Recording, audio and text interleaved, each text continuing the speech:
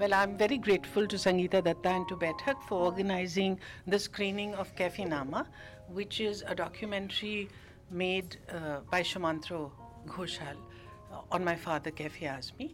This happens to be his birth centenary year, and I'm really delighted to present it at SOAS. I do hope people like it because I think it's very important that we remember not just the person Kaifi but also his life and his times, because they inspire us and they remind us of a time when artists as a policy worked believing that art should be used as instrument for social change. And I think in today's world it's very important to remind ourselves. Thank you very much. Thank you, Shabana. Well, this is a documentary made on Mr. Kaifi Azmi and made by a very talented filmmaker. He has made a very long documentary and very interesting documentary on Zakir also. Zakir, the tabla player.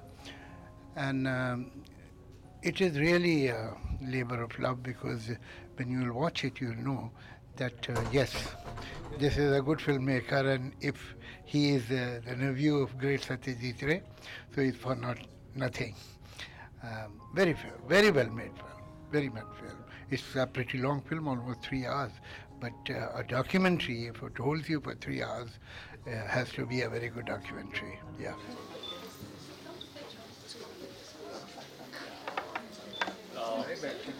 Good evening, everyone. A very, very warm welcome to all of you to SOAS this evening. My name is Avinash Paliwal, and I'm the Deputy Director of the SOAS South Asia Institute. On behalf of the Institute, a warm welcome, and it's a great, this evening we'll be celebrating. I'm an academic, so when I'm introducing something to someone, an event to someone, it's mostly academic in nature. I'm delighted that this is not the case this evening. We are celebrating the life and times and works of noted progressive Urdu poet Kaifi Azmi this evening. And to do that, to celebrate that, we have amongst us someone who actually does not really need an introduction, deserves one. And she's a noted, award-winning film, television, and theatre artist and an activist. Shabana Azmi, could I request you to please come and have a seat over here. In addition to that, we have Mr. Sudeep Sen. Guys, you can clap.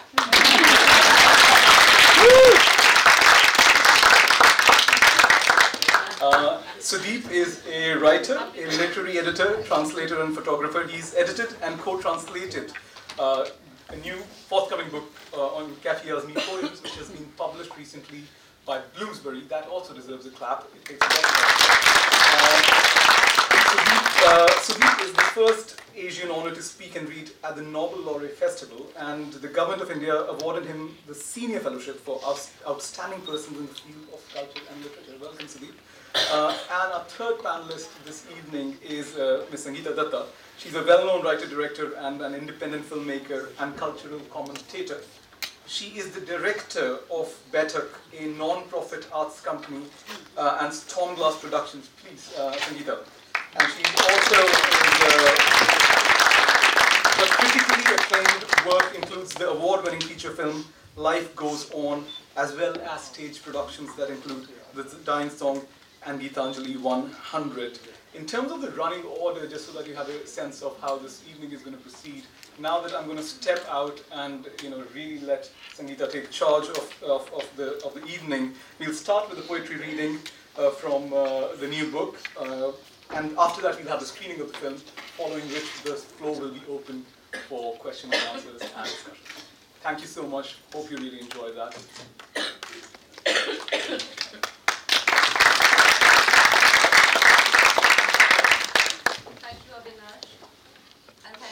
South Asia Institute, SOAS, for co-hosting this evening.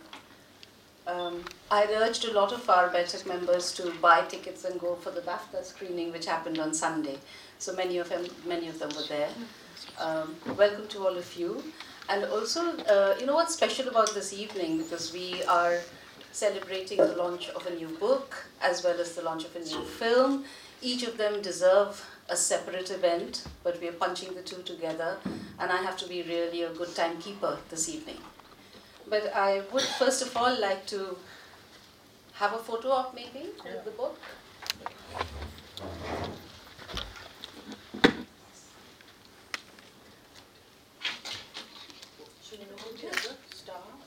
Yeah.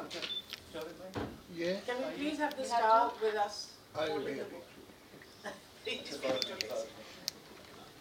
Manage without me. Thank you.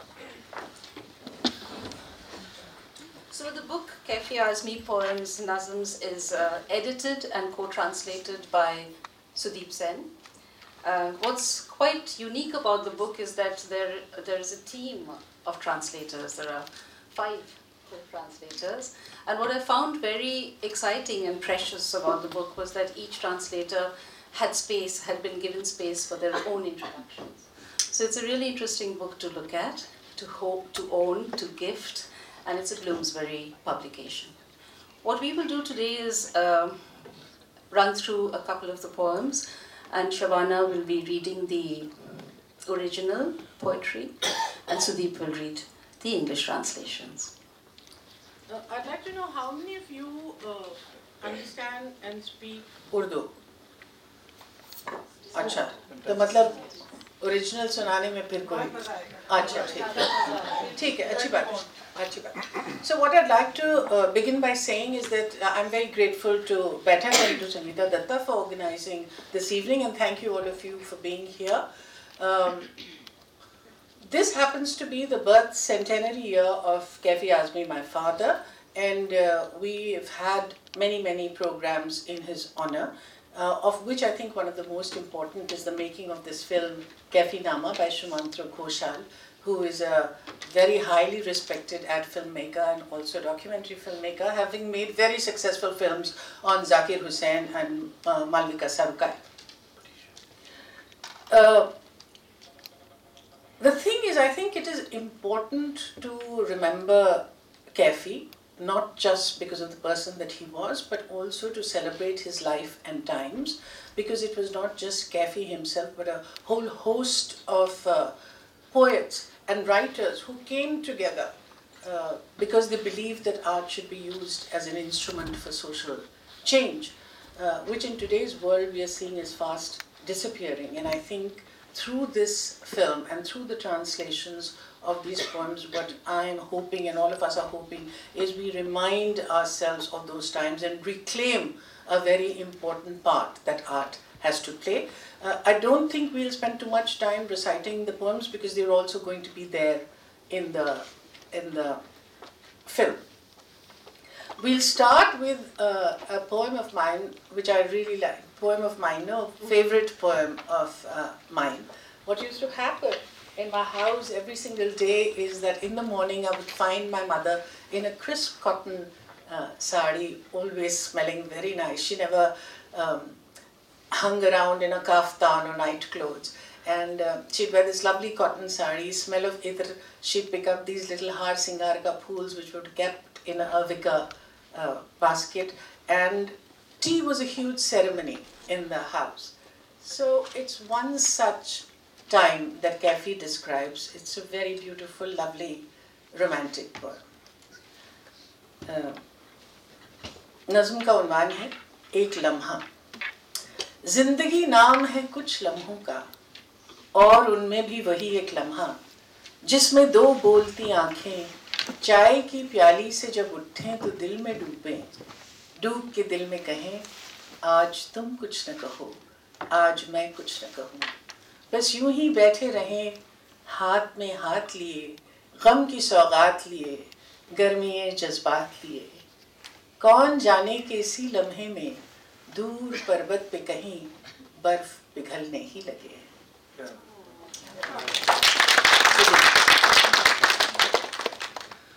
So before I actually read the poem, I just want to say there are 5 translators, so the book belongs to 5 people. Bedar Bhakt, Hussain Ali, Mir Ali, Pritish Nandi, Shumanto Grosad, whose poems are not only translated in the book, but they are all in the film as well. And I'm the 5th one. And this particular poem is actually a favorite of Sangeeta as well, and it's an all-time favorite. And one of the things I want to tell you is that it is very, very difficult to follow the exact metrics and cadence of the Urdu and get it as an English poem, because it's very strict. So we'll talk about that maybe later, but just this is the translations I've done of Ek Lamha. What we call life is just a few moments. And within that one moment, when a pair of expressive eyes look up from a teacup and drown in the heart, drowning, say, today you should keep your silence. Today I will keep mine. Let us just sit hand in hand with our mutual gift of grief, with our shared heat of emotions. Who knows, in this moment, on some distant mountain, the snow might start to melt. Lovely. I'd like to share something that my brother always says. My mother is an extremely talkative woman. Sagar, you know that about your dadi, yeah? Yes. And so am I. Anyway, and my father was given to long silences. So my brother says that this nazm was written as a plea to my mother कि आज तुम कुछ न कहो, आज मैं कुछ न कहूँ. उन्होंने बहुत दिन कुछ नहीं कहा, लेकिन माँ के साथ ऐसा नहीं हुआ. And so ultimately he had to write this nazm because of that. The interesting thing, of course, is when you say that, and when I was translating the poem, I didn't know the context of this. I mean, the sort of subtext of this, and I took it as this wonderful sort of unsaid love. मतलब वो जो अदा से है ना कि हम कुछ नहीं बोलेंगे, पर हम आपको बहुत प्यार करते हैं. ऐसा कुछ नहीं था. वो सिर्फ उनकी ख्वाहिश थी. So on that note, I'll read a poem. This is the very, very first poem I actually translated of Kaifi Saab's about 20 years ago as a young student. The translation of the poem has since changed a lot because I've grown as a poet and as a person. And one of the interesting things was when I first was introduced to Kaifi Azmi's poetry by my mother, who read Aurat out to us in full Hindi. She knows some of his poems by heart, actually. I was very, very moved, of course, by the romanticism, the lyricism, the passion. But over time, what I realized was this is a man who has immense amounts of gravitas because of his politics, because of his humanity, because of his trade unionism, and so on. So the poem I have actually slightly altered some of the words and phrases to bring in that space. You want to read that? No, Ek bosa, one kiss. The moment I kiss these beautiful eyes, 100 lamps in the darkness glow, glitter. Fool kya shaguffe फूल क्या, शगुफे क्या, चांद क्या, सितारे क्या, सब रकीब कदमों में sir झुकाने लगते हैं. What flowers, what buds, what moon, what stars. All my rivals bow at your feet, head lowered. They begin their dance, the idols of Ajanta, as their long, close-lipped caves start to sing. Flowers bloom in unkempt, wilted gardens on thirch-wrenched earth. Clouds collect and hover. Momentarily, the world relinquishes cruelty. Momentarily, all stones start to smile. That's lovely. इसका जो last बंद है वो ये है, थोड़ी देर के लिए ये दुनिया जुल्म छोड़ देती है, थोड़ी देर को सब पत्थर मुस्कुराने लगते हैं. So this is so typical of Kaifi, that even when he is actually just saying a romantic poem, even then there will be a little twist in it somewhere, so that it becomes much larger than his personal experience, and that's what I like about it. I mean, Sangeeta, I don't think we should take too much time. Sangeeta, aap padho. You, then he'll do. You're not reciting. He's being very coy. Not at all. Mont Blanc, Mont Blanc. Bas, Mont Blanc. हाँ, फिर उसके बाद.